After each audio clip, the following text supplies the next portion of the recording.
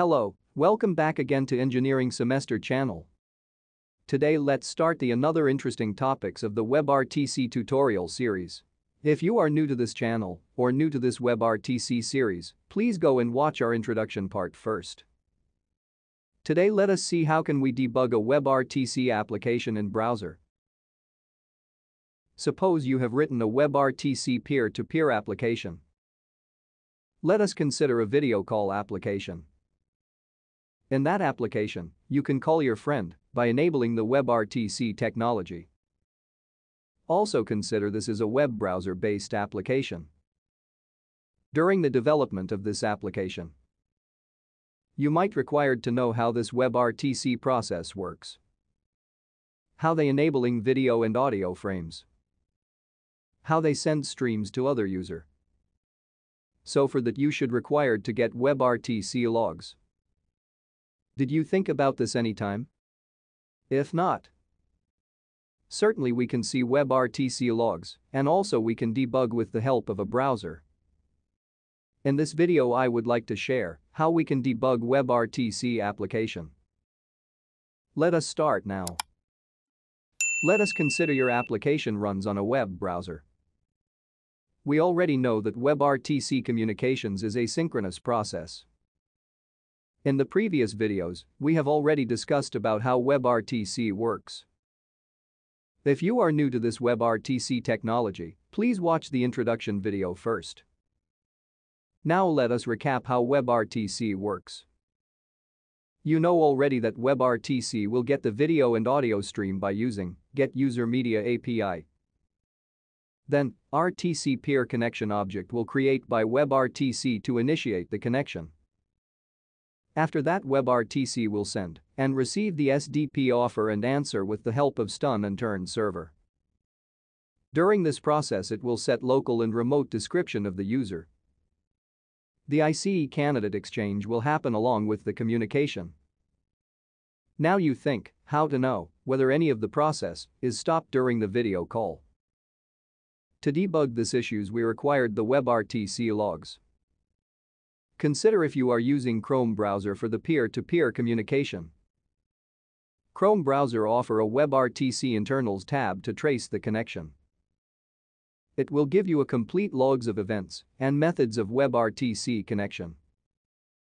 I have shown a reference image in the right side of this video for your understanding. You can click on any of these APIs to see its parameters. Here you can see all the events names during the webrtc communication. I have listed some of the common methods or events that are used in webrtc. Add stream event will give the ID of the stream with audio and video tracks. In the create offer event you can see the offer request. You can check whether the request is success or fail with the help of create offer on success and create offer on failure methods. Another event name is set local description. In this, you can check the local description state. These are the sum of the webrtc event names. There are a lot of other event names also in webrtc connection. You can able to see those events in the webrtc internal tab. You can check it later. Now let us look, how does this help you? Suppose your webrtc app works locally, but not on a different network. Then, this logs will you give a good picture about where the connection issue was.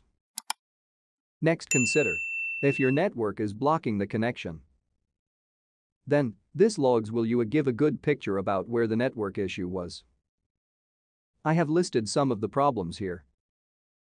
There are a lot of other issues will come during the webrtc development. So during the development stage of your application, Chrome webrtc internal tab will help you to understand the issue and also will give you a good idea about webrtc technology. Next let us look a real demonstration of this Chrome webrtc internal tab. I have opened a webrtc application and Chrome webrtc internal tab together. You can open GitHub basic RTC peer connection demo page. It is free for testing. Here I have clicked the link. Now we can go and check the Chrome webrtc internal tab. You can see here, it is not created a log yet. For that log, we can click the Start button of the demo page. Now the camera stream is activated here. Let us check the internal tab now.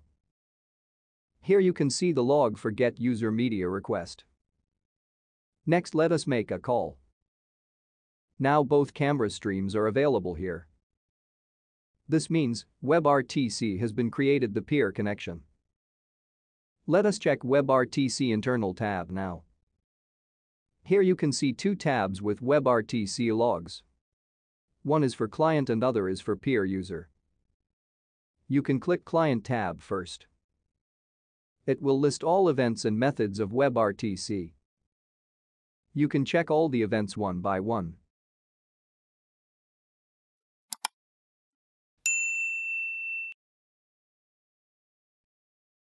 Same way you can click and check the peer user tab also. You can see list of events as well.